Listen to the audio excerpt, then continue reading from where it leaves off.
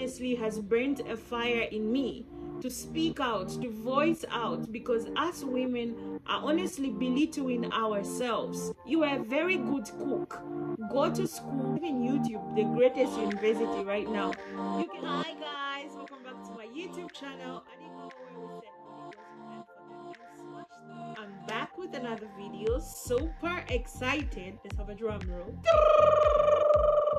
With Raving the Earth by Mizinga Melu. I'm always thinking Mizinga Meru. I don't know, it just sounds Meru, sounds like it's right, and Melu sounds like you're making a mistake. The #1 selling book right now on Amazon, written by a Zambian lady who I apparently just got to know. Her story has been quite an inspiration for me, so I thought of making a video of it, my interpretation of her book. Give you guys a review about the book, my take home, and by my take home I simply mean the greatest lessons I can get from her book. So the book is a memoir, which means it's her personal experience or anything she's been through. That's what a memoir means, in case you didn't know. The book is about faith, perseverance, and finance. Did I just say finance? Because I felt like saying faith.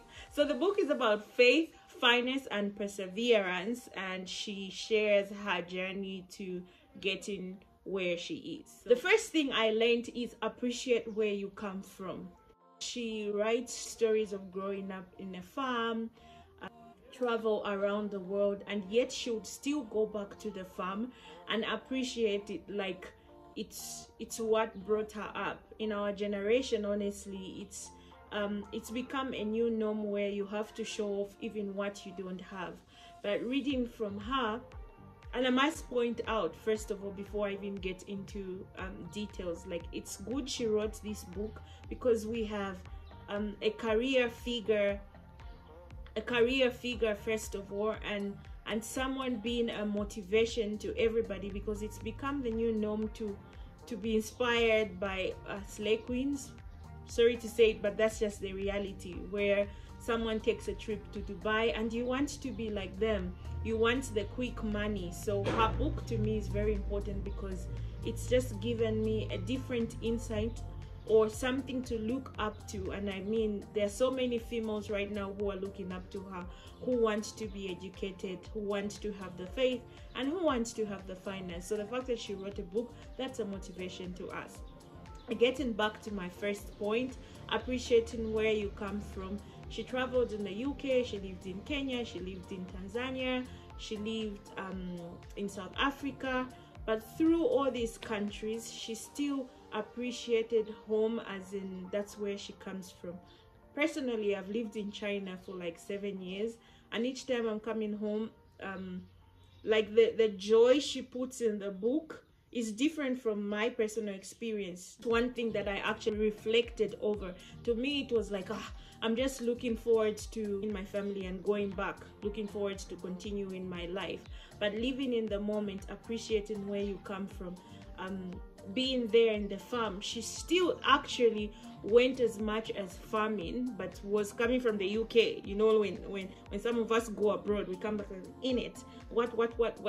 And we forget where we come from. So it was a great reflection, like, no matter where you are in life, no matter what job you have, always appreciate where you come from, which is something that I appreciate, that I learned.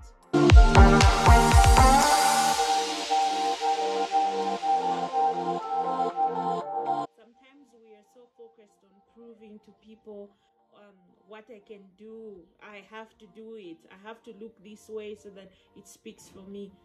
Actions speak louder than words, but I would say work speaks louder than words. In everything that you are doing, don't just profess it like, I'll be rich, I'll be what. What are you doing towards reaching that goal? From the book, I learned her maturity level. Even when she wasn't given the job, she still was an effective worker. That alone was a reason she was actually recommended for her to work in New York.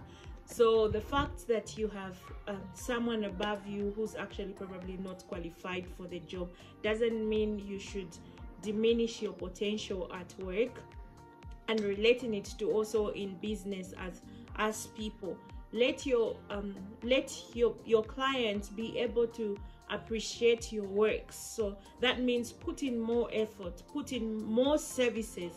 That's my take home on that. And of every opportunity, I loved something from the book where she was working as a clerk in a bank, and she would be given rotations where she has to sort of fill in when someone is on leave. She has to fill in to cover up for the person, and she used that opportunity to literally learn everything in the bank. Wherever she was in Kenya, she made sure she learned something. I honestly regret one thing. I had the chance to learn the piano, and by now I'll be like musician. Like, I put other things as priority in my life when the person who could have taught me was 100% available, very close friend of mine. You just live in a moment and you are like, let me do this, let me do that. Whichever place you are in, make use of the opportunities that are there. You can live in one country and move to another country. Make use of the opportunities. I lived in China, for example. I can speak Mandarin. It's broad, by the way, but my years abroad could have even been better because I could have specialized in learning different areas of Chinese, because it's really broad, because there's engineering Chinese, there's medical Chinese and all that stuff. So I could have used that opportunity to also learn, aside just learning the normal basic Chinese we were taught in school. So I could have used that opportunity. However, there are no regrets. There are good sides also. There are things that I learned as well living abroad. But my take home from her book is a reminder that whichever place you are in, use that as an opportunity. In her book, she gives an example of how working in McDonald's while she was studying in the UK, and she just learned the skills and all that. That became understanding the art of sales and marketing from McDonald's for her in the future in the bank. So we shouldn't belittle where we are and just be like, I'm just working in McDonald's because I need the extra cash. Make sure you pay attention. Probably you could be a CEO for McDonald's, or you could open your own company just by learning from that. That was my take home. She was willing to learn, and she was also willing to unlearn what she learned. It's not everything where she was like, I'll do it my way. I remember she talked about her in Tanzania and her boss who would correct her, and I think she was taking too much work at once, and the boss told her, what do you want to leave behind? And she picked up one thing. Sometimes we as people are like, I know what I'm doing, I know I've learned this, I've done this before, but it's important to take advice as well. Learn what you can learn and learn what you can. That's actually my motto for this year.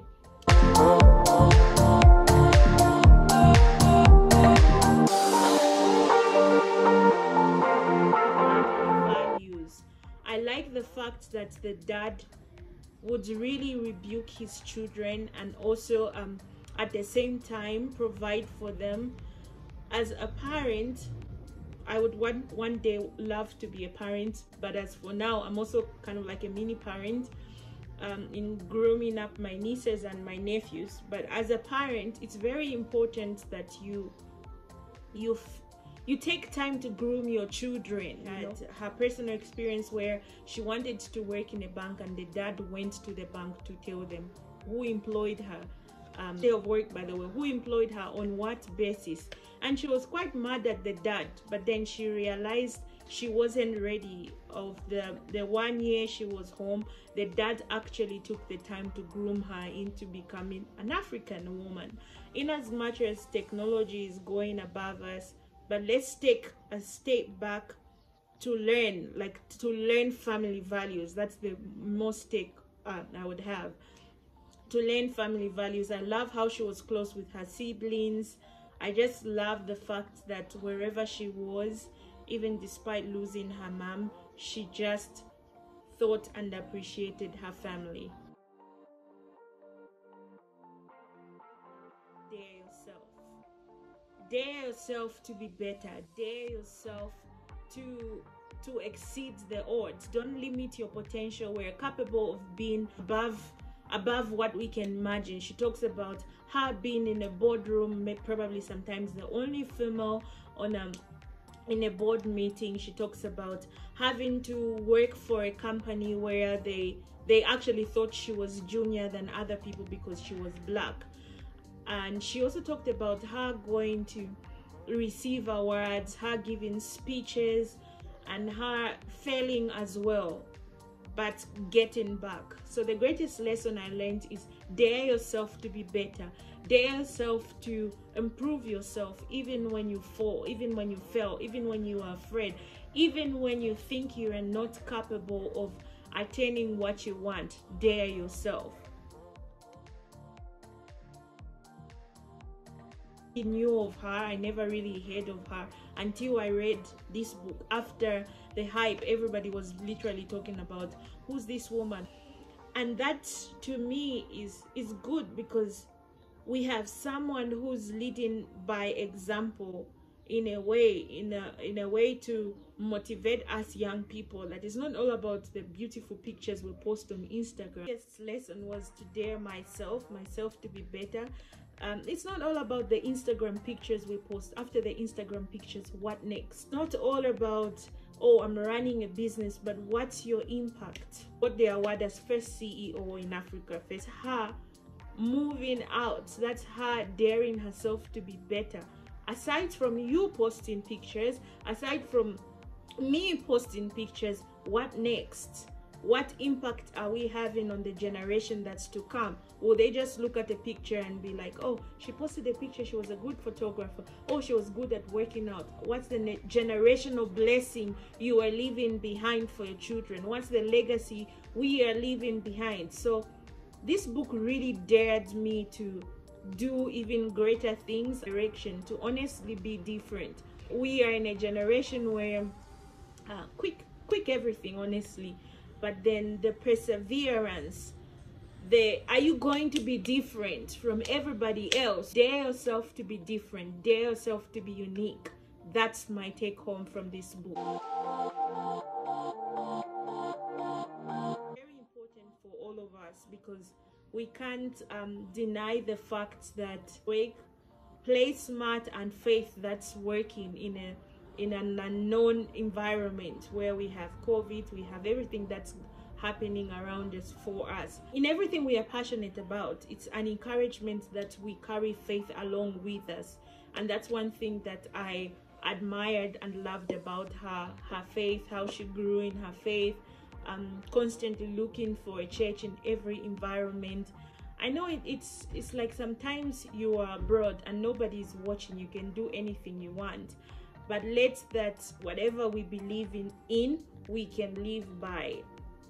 That's one thing that I really loved. Despite where she was, she always appreciated her faith. I love that about this book. I would say this, but in her book, she talks about improving her career. She goes as far as her master's. She's working hard. She's attempting to go on several promotions, if I may put it that way. Like, she's moving stage by stage in the bank, and it's an encouragement and a reminder to us. Like, education honestly looks very useless right now. It's a fact. It looks very useless because you can wake up, start a business, become successful, and education doesn't matter.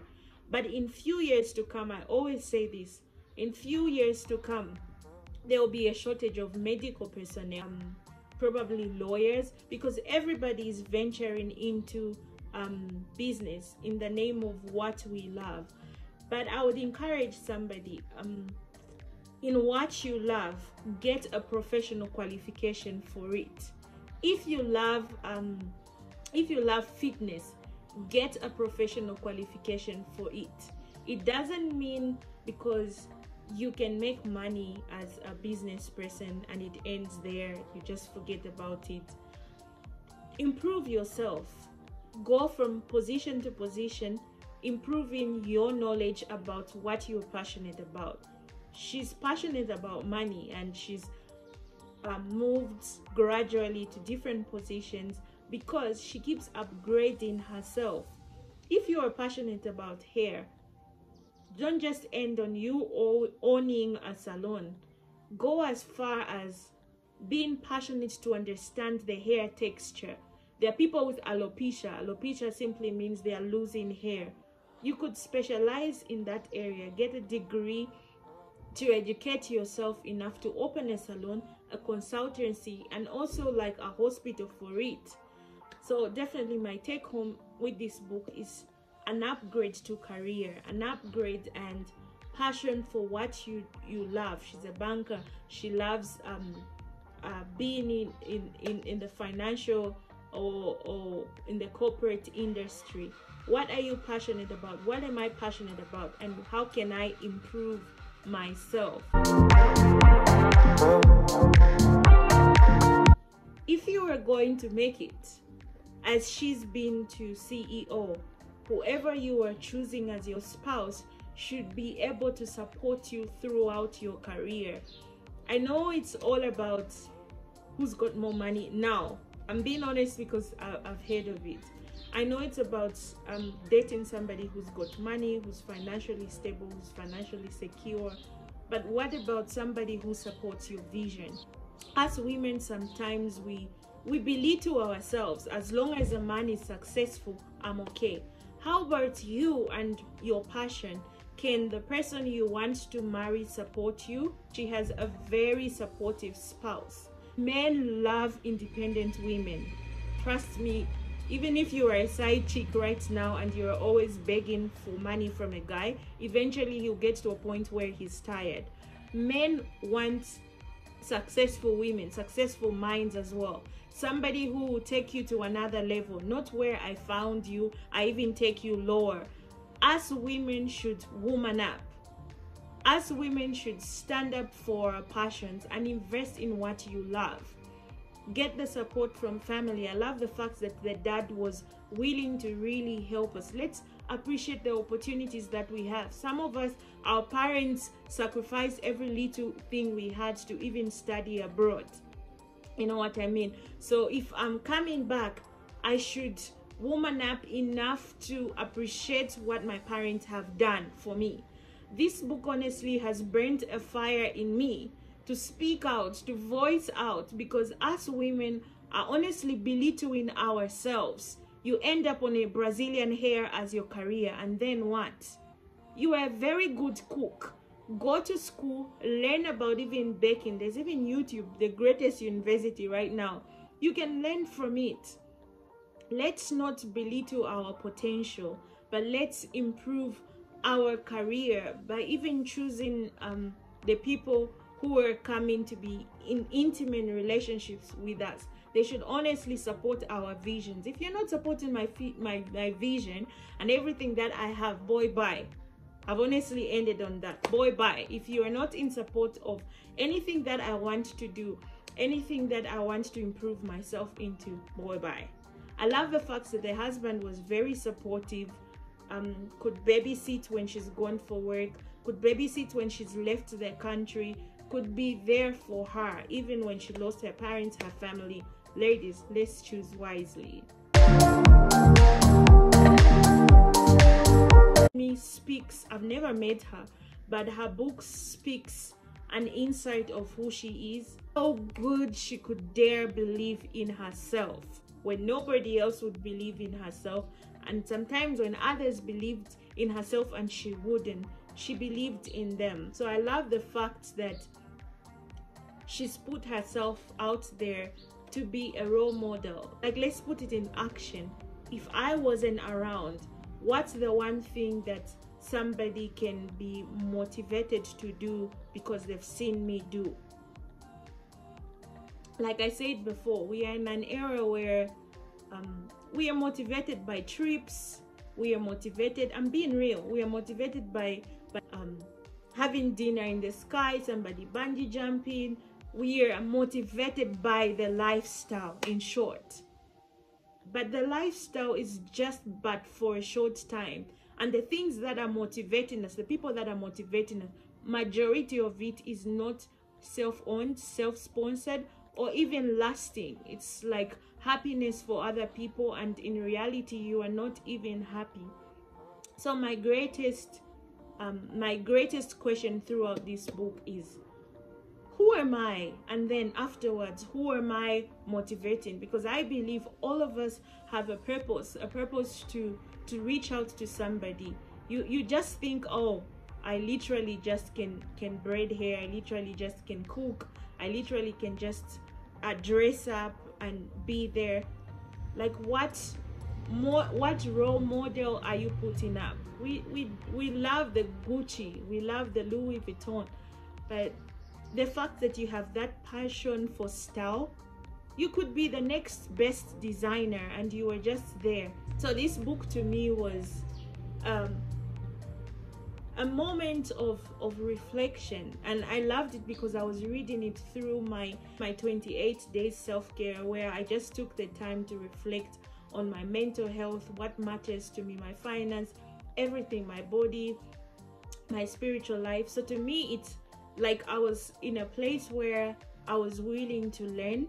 So I didn't approach it with the familiarity, like it's female, oh, she's Zambian, what has she got to say? Maybe because she's been to many countries, maybe because she's got all the money. I approached it with the sense of, you know what, I'm a girl child, I'm Zambian, I want to be better. How did she get there? What can I learn from her? So definitely to me, this book was a great way of reflecting for us females. How can we be role models for people who are growing up? It was a great read for me. On the role model part, like, girl, this is Mizinga Melu.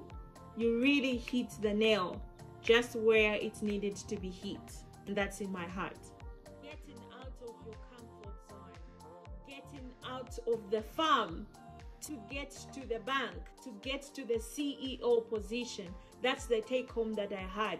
Braving the odds simply means braving what's superior above you, what you think is unreachable.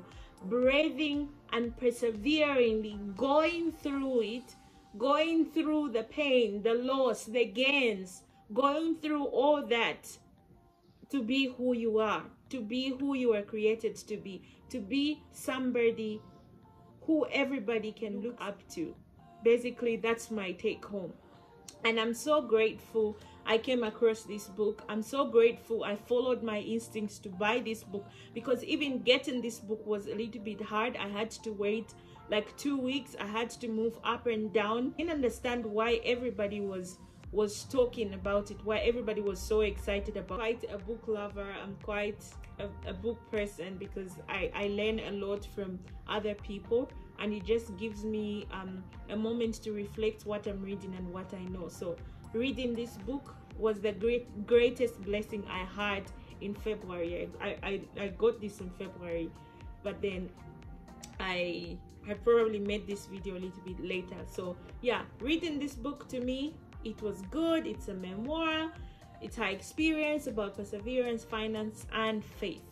And to me, it's a motivation to us young people. So thank you for writing this book.